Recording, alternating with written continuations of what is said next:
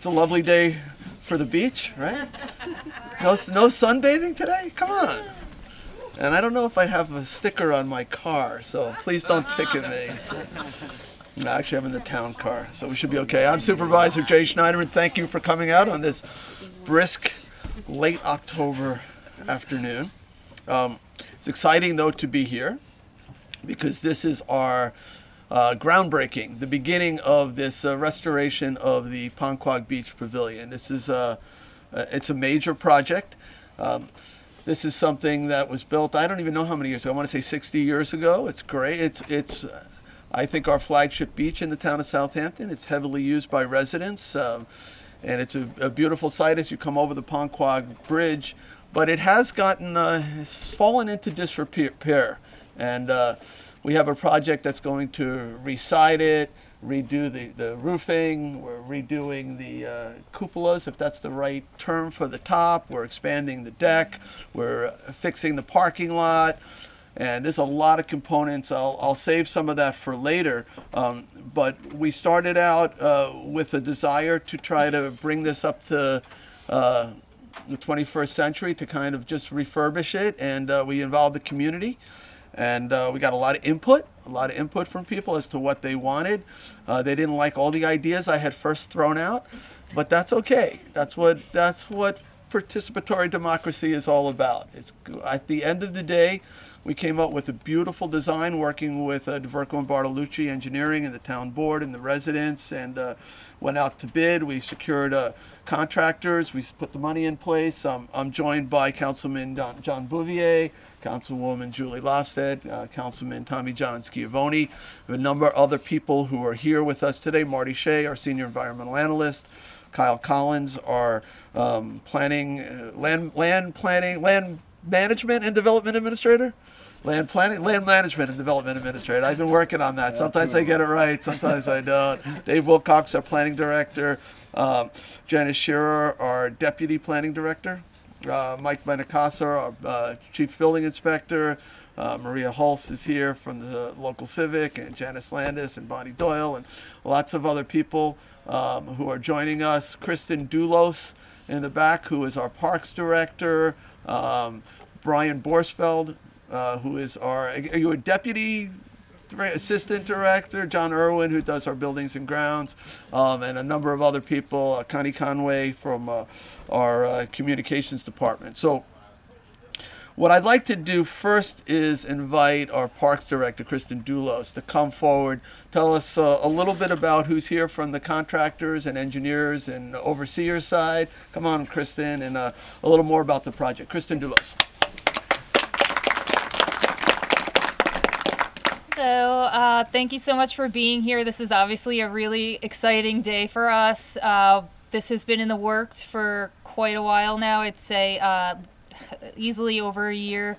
As the supervisor was saying, it started with a conceptual design phase where we did get the opportunity to do some charrettes with the public. We did an online survey that had over 1,000 responses, so the community was very involved with this process, which is great. This is a beach that I've been coming to personally my whole life, so you know, it's a special place, and it's really exciting to be a part of this project. So the contractors we have with us today who will be seeing this project through, we have our general contractor, construction consultants, and that's Paul Morera and Eric Bomack. And then we have our electrical contractor, New York Trenchless, and we have John Kenny here today. And we have Plumwell, who will be doing the plumbing services.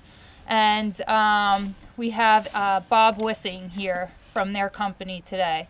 So we've been working with the contractors over the course of the past several weeks. You know, just getting everything ready for what we have today, which is the official groundbreaking ceremony. We also have our design consultants here from D&B Engineering, and we have Matt Jadlecka here from McLean, who will be doing inspection services throughout the course of the project. So they're going to have a lot of work going on over the course of the next several months.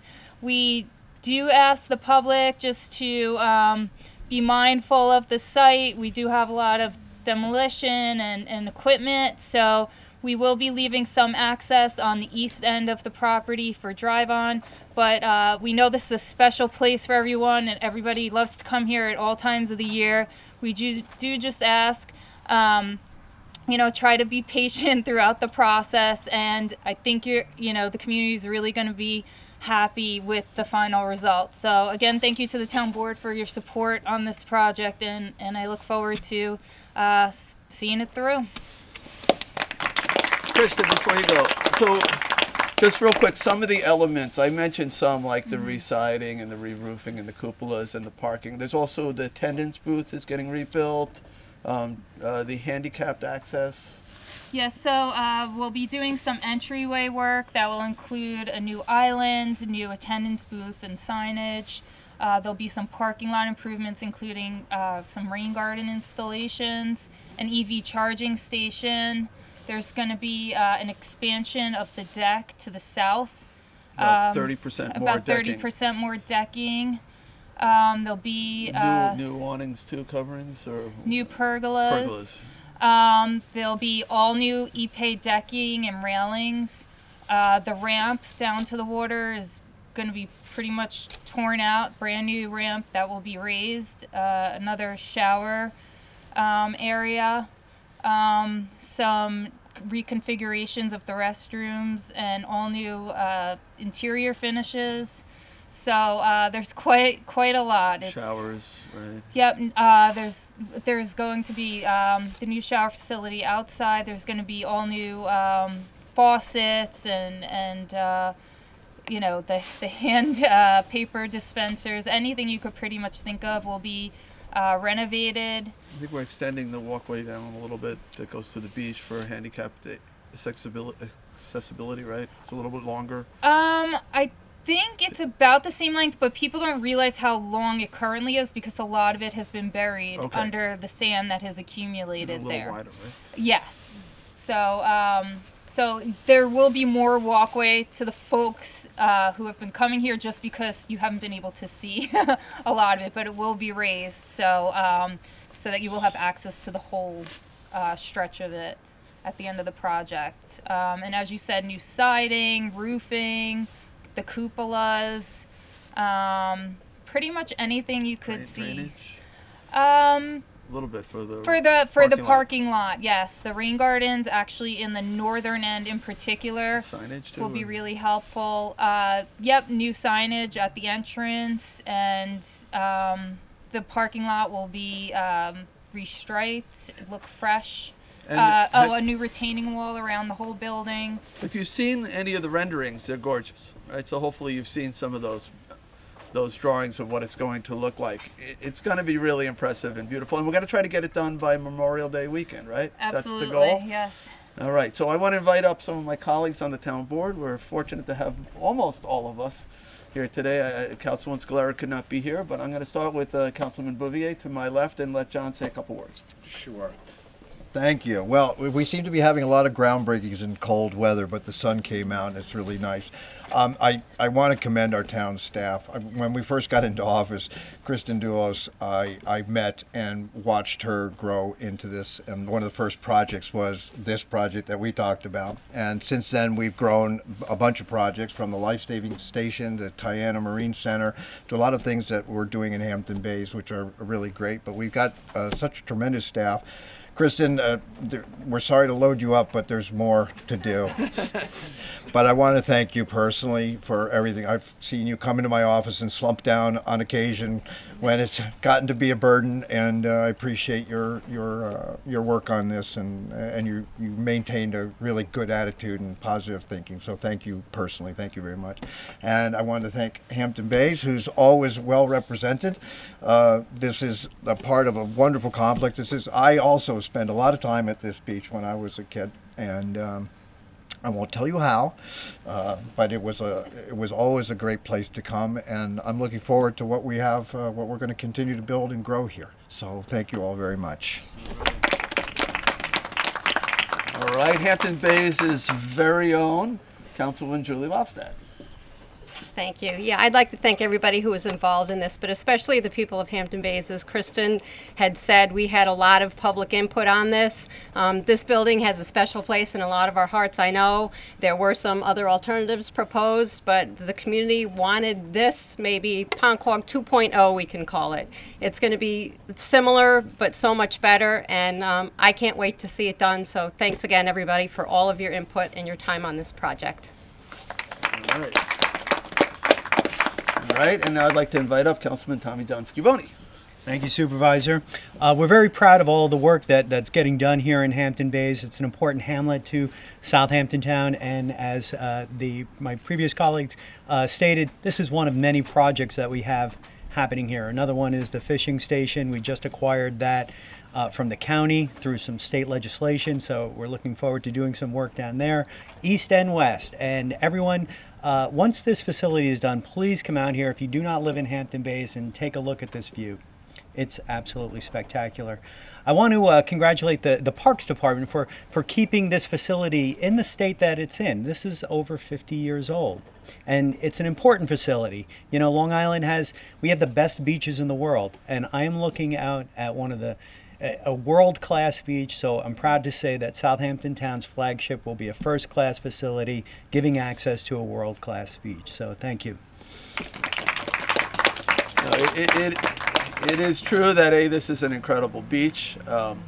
In fact, Kristen and I joke, not so much joke, we talk about how, every year the rating agency, which is I guess Dr. Beach, puts Cooper's Beach on the other side of the Shinnecock Inlet as one of the top 3 beaches in the country. And here we've been forgotten here. It's the same beach. It's beautiful. And with the new with the new pavilion, well, it's I guess the refurbished pavilion, and the expanded decking, we'll have the fishing pier right across the old Ponquogue Bridge, which is will be done hopefully by Memorial Day as well. And we have plenty of parking here. We'll have the concession here, and we've been raking the beach, right, Kristen? We bought equipment so that we can comb the beach out, get some of the garbage off and some of the seaweed off, and groom it. You bring those things together, and I wouldn't be surprised if this ends up in the top 3 beaches in America. It deserves to be. It's one of those great places. So, John mentioned some of the things we're doing around here. It's true. There's been a lot going on. The Dune Road, with the help of the Highway Department, we've addressed a lot of the flooding issues on Dune Road. It was real evident at this last nor'easter that the road remained passable. The Education Center, at Tiana, the Coast Guard, the life-saving station, which that's going to open up, in Memorial Day too, or we're hoping as well, Kristen, about? Do we know when that's finished? That's a CPF project. Maybe a little bit past there. Maybe a little. Okay, and then. CPF is currently the manager on that, and okay. I think they're moving into. But that's moving forward too, so check that out. And then at Hot Dog Beach, the new walkway is underway. In fact, almost done. Yeah. Right, so if you're if you want to take a ride down, see all the great things that the town is involved in. And of course, this is, in many ways, it's not a new pavilion, as I said. It's kind of a beautification project where we're cleaning it up. It takes a lot of battering here with the constant wind and, the salt water. And I do want to point out, in terms of beautifying the Hampton Bays area, that we have Susan Von Freddy, who's joined us too for Hampton Bays beautification. Susan's group does remarkable work all over all the plantings you see, and really has been a partner for the town in making this area an amazing place to live. So thank you, Susan, for all of that. And Kyle, you look like you're freezing over there. Yeah. So I know it's chilly. So I will end. But is there anyone? We'll take questions, or if there's anyone else who has something they want to add from the town's perspective, Susan. My question is, down at the inlet for the county area, are you going to take over? I know you're taking over the Shinnecock Dock. We're taking over the dock, but how about at the end of the road? There were discussions about that. Yeah. I know that's an area that chronically floods, Yeah. and there's also I think, a wasted area in the center. Yeah. That's just, you know, Yeah, and I've heard you talk weeds. about it in the past, so I'm right? just So wondering. we could literally probably double the amount of available parking if we could incorporate that into the parking area and Yeah. put some drainage structures underneath it. Yeah, and it's But I'd like hard to to raise keep it I'd like to clean. raise the entire thing up a foot too. That would help. So, but it is. There's a piece that's Southampton Town Trustees, but the bulk of it is Suffolk County. There was a while the county didn't even know they owned that. Well, So, we know that because they never cleaned it up. so it's. So I had put in when I was county legislator. I had put in a capital project to do exactly that to expand the parking area there. And for weeks they were telling me that, oh, that's not ours, we don't own that. Finally I had to prove to them that actually the county did own that. But then the money was sat there, and now it's probably been spent on other projects. So, but I'd be happy to work on that There's project. at least 25 benches that are down there, and people really love to sit there. And they're, you know, we move them away when there's a hurricane or a big Right. storm. But I mean, Julie did work on the garbage issue with the county and was able to get Yeah. some garbage containers Yeah. down there, which is helpful. So, well, anything to make it more beautiful. All right, thank you. All right, any other questions about this spot? Yeah, Kristen. I knew you were coming. Sorry. Remember, I'm the guy without the coat, so. I just failed to mention a couple of people when I was up here before. I just wanted to thank our contracts department and our land management building department, because both contracts, we turned this around very quickly. We went out 2 times to bid, and following the second bid, things, you know, got into place very quickly with the help of contracts, and also building has been great with helping us through our permitting process. So I just wanted to thank them What as about well. Christine Fenton? Was she involved too? Christine Fedden was involved with the along the way with the planning and design, and giving a lot of input and feedback throughout. So I apologize, Christine. She's our I town know you're not engineer. here today, but She's on vacation. but not forgotten. Yes. All right, any other questions? All right, to everybody involved, let's give a nice round of applause. And we'll, you know, hopefully before Memorial Day, we'll have a ribbon cutting. This is the groundbreaking. We'll have the ribbon cutting, and we'll have the new and improved Ponquogue Beach Pavilion. Thank you all for coming. Okay. Okay. All right, on 3. Yeah. 1, 2, 3. Let's do it again. Do it again.